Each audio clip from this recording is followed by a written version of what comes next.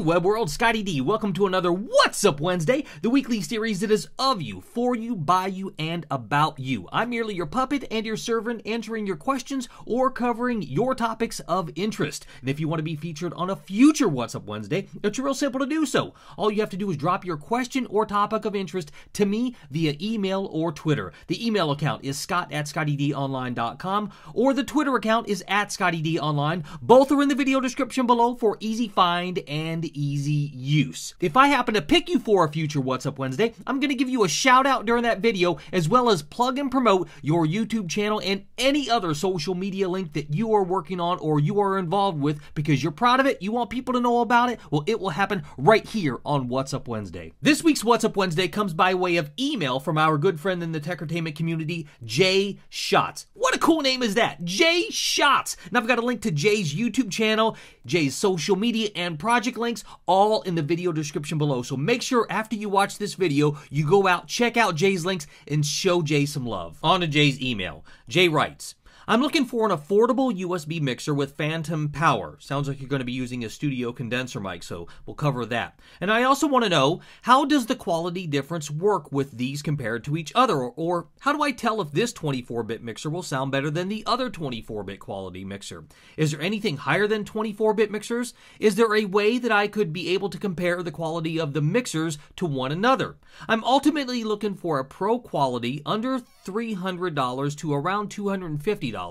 I like the Scarlett series, Personas, Native Instruments, USB box, and Akai Pro. M Audio just doesn't seem interesting to me very much.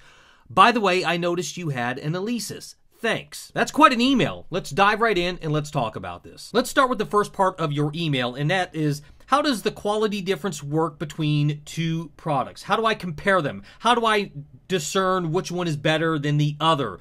And the answer is, unless you have a local music store that has every make and model that you're interested in out on display, plugged in and available for you to sample, it's going to be nearly impossible for you to really truly discern the quality difference from one to another. You're going to be left to the demise of people writing reviews on their purchases online and video product reviews that you might find on YouTube. So it's really going to come down to you just taking the chance with the product that you believe in, with the company that you believe in. Is there something better than 24-bit out there? Most, if not all, of the mixers that I know of, that I've used, or that I know that people are using in their home studios or even professional studios, are 24-bit. Now, that being said, there are major names and brands out there that are much higher than the price point that you're looking at spending, that have sequencers that have what's known as a 32-bit float point processing, which allows you to take a 24-bit file and uptick it to 32-bit, giving you a little bit more headroom in the digital file itself. Now, that being said, don't get hung up on the bit rate itself. Like I said, almost every mixer that I've ever used, or that I know people have actually installed in their studios, are 24-bit, and that's plenty of bit rate for what they're doing, be it music recording or even vocal or voiceover work. And again, don't get hung up on just the bit rate itself, because you get the bit rate and the sample rate. So don't confuse one from the other, because each one of them adds a different element to your recording. But just sticking with your interest, 24-bit will be just fine for producing music and vocal work. And in shopping for the mixer of your choice, don't forget you might even run across Firewire mixers. But just remember that Firewire is a technology that is dated, and a lot of computer manufacturers are doing away with that technology inside of their computers. Firewire was very common in old Mac systems, but it's not even a common native interface on any of the new Mac systems out. So if you do want to go with a Firewire mixer, you're more than likely going to have to go with some sort of a conversion adapter or interface to even be able to connect that Firewire mixer into your... I personally steer clear of Firewire, but I just wanted to bring that up, that in your research, you might run across a couple of those that you think, I like that one. But just keep in mind that that's a dated technology that's being phased out by a lot of manufacturers. And also, let's define what a mixer is, because you might not even need a mixer for what you're doing. If you're just plugging in a single instrument at a time, maybe just a single mic at a time, maybe a drum machine, you might be able to get away with an audio interface with USB capabilities versus a mixer. So what a mixer is, by definition, is more than one input and the ability to combine those inputs into a common output. And that all said is depending on your daily average use and what you plan on doing with your device. If you're planning on plugging in multiple instruments at one time, you might need a multi-channel mixer.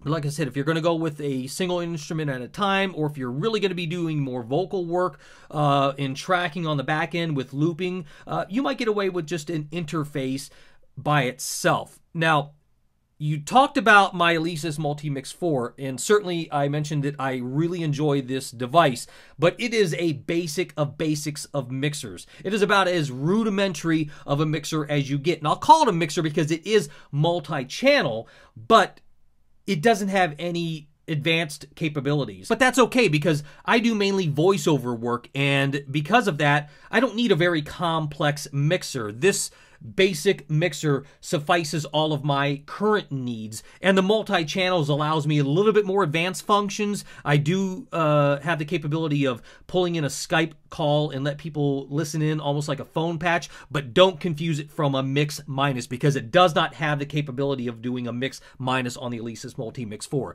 You can get this mixer for, I would say, under $100 now. When I bought it, it was right around $100. So let's go through a few other options that I really enjoy. And the first one is the Scarlett 2i2. It's a great USB interface. And you can get this for right around $150. It is 24-bit rate with sample rates up to 96 kilohertz. So a very good interface. You can go with the 4i4 and above that, but if you're just looking for a basic interface, the Focusrite Scarlett 2i2 is a great device, and I know a lot of people that have them in their studios. The PreSonus Audio Box 2X2 is another good option for you. It typically comes bundled with Studio One, so it's almost a package deal to get you started. It's also a 24-bit interface, so you can jump out of the box with the PreSonus 2X2 and get started with the device and the Studio One software right out the box. Now, you mentioned Native Instruments and Akai. I personally don't know anybody that has either one of those devices in their home studio, so I can't speak on their behalfs or my experience with them. But the M Audio, I know you said that it doesn't really strike a fancy with you, but you are potentially looking at them. I know a lot of people that run M Audio boxes, and you can get these things from well under $100 to up to the $300 mark that you're looking at capping out at. And these are typically packaged with a Pro Tools LE. And because Pro Tools is such an industry standard, a lot of people like the M Audio because they get the Pro Tools with it.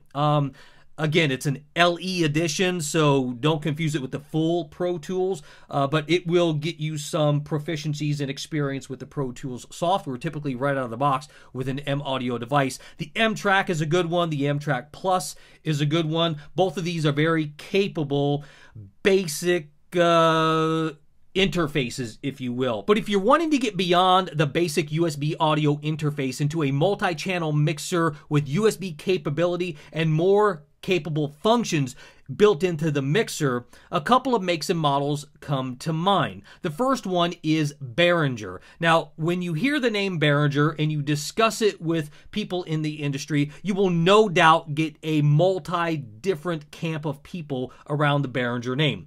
Some people say it's junk, some people say it's good, and some people swear by the Behringer name saying it's great, I love it. And I know many people that have this particular mixer in their studios, and they are professional working voiceover artists. It is the Behringer Xenix 1204, a very capable mixer for under $300. The next one is from Mackie. Now, I'm a big fan of Mackie. I have the CFX12 mixer, and this particular mixer that I'm going to recommend is the Mackie Pro FX 8 USB. It has a ton of onboard effects and capabilities built into it, some by which might even be an overkill for what you're doing in your studio. It has built-on effects. It has a multi-band equalizers built into the mixer itself. Almost overkill for most studios, because a lot of times you're going to be doing this processing in post, not at the actual mixer itself. That being said, it's a great mixer for under $300. Now, if you want to step up into the professional broadcast level of mixers, you can get into the Allen and Heath brand of mixers. The XB10 is a great mixer for this, but like I said, it is a broadcast mixer really meant for broadcast mediums, and it has features like a mix minus and other helpful features that allow you to do phone patching, but that's much more pricey. The Behringer and the Mackie both have aux in and aux out, or aux send and receives on their channels, so you can still get that mix minus type feature and function and be able to use it for phone patching, Skype calls, be able to have multi devices plugged in at once. So both of those, the Behringer and the Mackie, are great mixers for your studio. So I hope you found this video useful and helpful in selecting a new audio interface with USB capability or a mixer with USB audio capability for your studio, and giving you some ideas and some suggestions around some makes and models that I know that are either being used in the industry by professionals, by friends, or I've experienced myself. If you like this video, please give it a thumbs up. Share it with everybody that you know. If you haven't yet subscribed to this channel, please do so. And if you already are subscribed to this channel, thank you very, very much. And don't forget, if you want to be featured on a future What's Up Wednesday and you want to have your question or topic covered, it's real simple to do so. All you have to do is drop me an email with your question or topic, or you can tweet me with your question or topic. The email address is scott@scottydonline.com, and the Twitter account is @scottydonline. Both are in the video description below. Until the next What's Up Wednesday, we'll see you next time, Web World. I almost forgot. All of the products that I discussed in today's What's Up Wednesday, I've placed them in the link in the video description below so you can easily find them if they are of interest to you. Now, they are my affiliate link. It doesn't cost you any more money to purchase them through my affiliate link, so I would appreciate it if you do buy them with my affiliate link so I get the credit for it. It helps support this channel. Thanks for your support, and we'll see you next time, Web World.